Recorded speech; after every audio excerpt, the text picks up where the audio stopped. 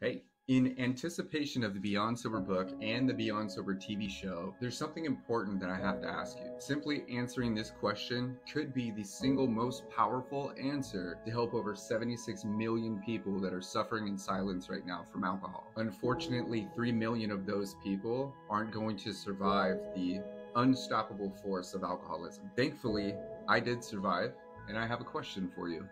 What really motivates you to continue drinking? What is the driving force that makes alcohol so desirable in your life? And whether or not you have a problem with alcohol doesn't change the reason why you continue drinking it. Because lots of people develop alcoholism for the same exact reason why you might be drinking casually. Every single alcoholic was once a casual drinker. For instance, I drink for my anxiety, and I found out later that I had ADHD and alcohol was the reason my anxiety was spiking.